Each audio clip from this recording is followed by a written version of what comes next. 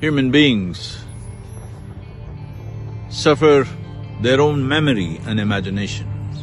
That is, they suffer that which does not exist. What is in your memory is not existentially there, it's only in your mind. What is in your imagination is not yet, you're making it up from your experience of the past. So when things that do not actually exist, if they torment you, you must understand that the torment is entirely self-torture. 95% of human suffering is like this.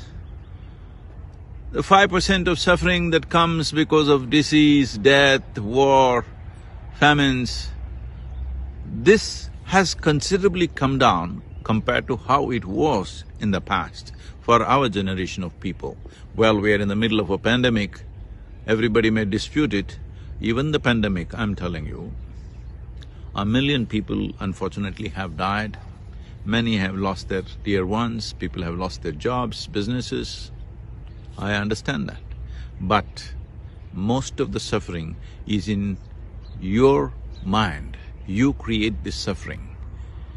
Your mind should work for you. Your mind should work, your memory and imagination are the greatest faculties that you have. This should work to create well-being. This should create joy, this should create blissfulness. Above all, this should create new possibilities for you, not torment you. Taking charge of your mental faculties is one of the most important things that needs to be taught to our children. But unfortunately, we're teaching them about amoeba, we're teaching them about the lizard, we're opening up the frog's heart and looking how it beats. But our education system has done nothing to teach generations of people to understand how our faculties function and how we can make them function for our well-being. If we make all our faculties, particularly our memory and imagination, function for our well-being, we can decide individual destinies and also the common destiny of this generation. We can take charge of it.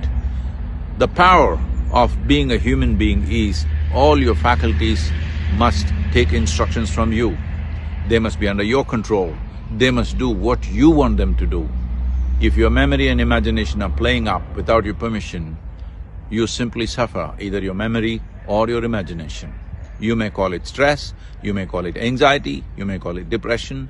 Essentially, you lost control over your faculties. There is a whole science.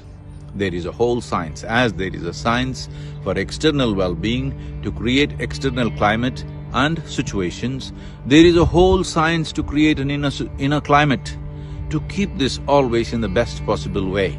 This is what yoga means. May you know yoga and may you know the joy of being alive.